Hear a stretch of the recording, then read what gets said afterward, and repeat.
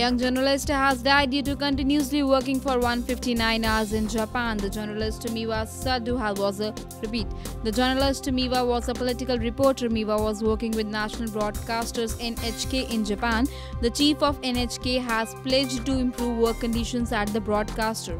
Miwa died due to the heart attack in 2013, but her organization revealed her case after 4 years of her death. The investigators from National Health Service Japan told that the cause behind her death was working for long hours without taking any break.